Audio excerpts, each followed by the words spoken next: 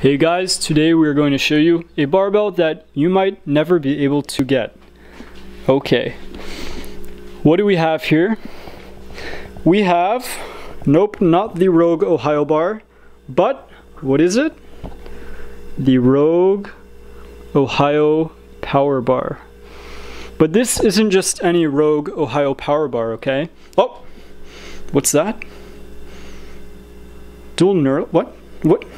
Dual neural marks? Okay, what about the center? Where's the center neural? What? Okay. This is a little weird.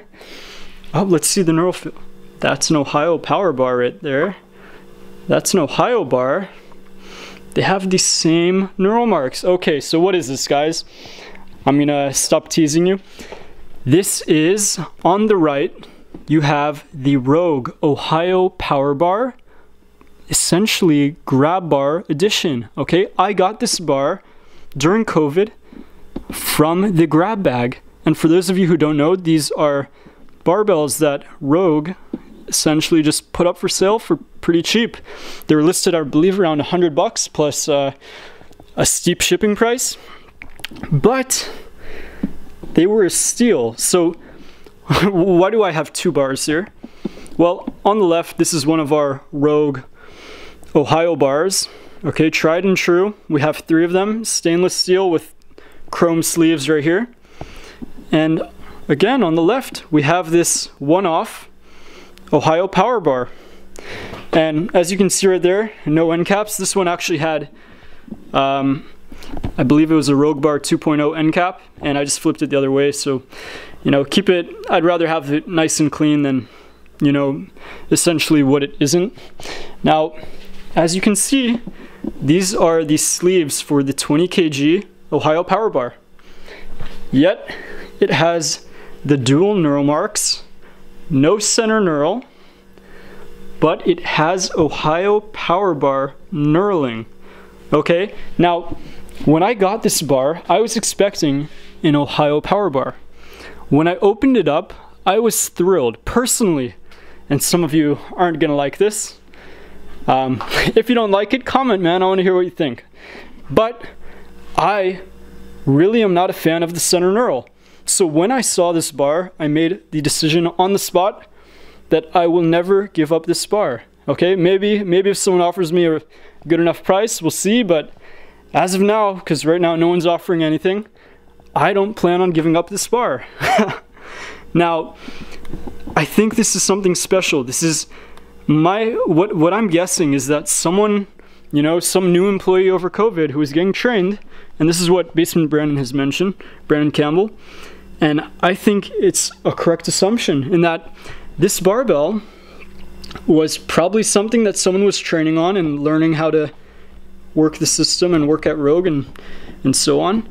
And I'm guessing that, you know, they just made a mistake, and by accidentally maybe they put it through the wrong machine and gave it the Rogue Ohio Bar neural marks and knurling pattern and so on with the deep power bar knurling.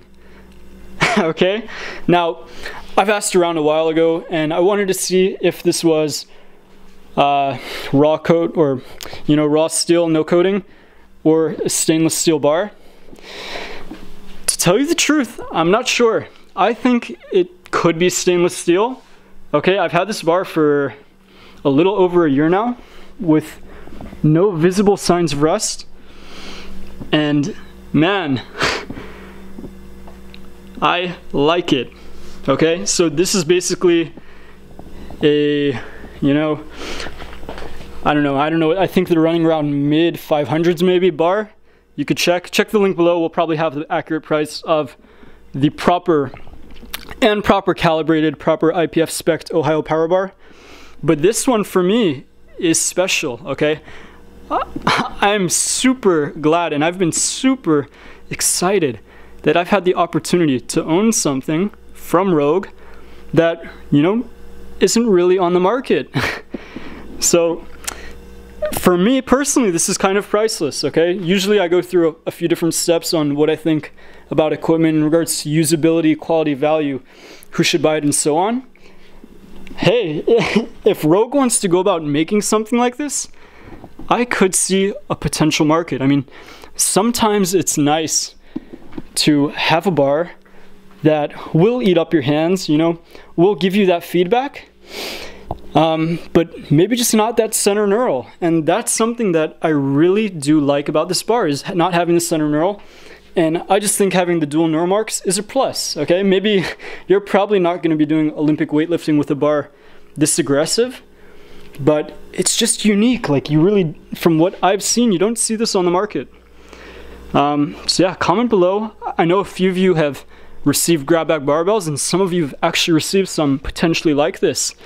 I'd love to hear what you think, and any questions, comment below. And if you like it, and for more, subscribe. Thanks, guys.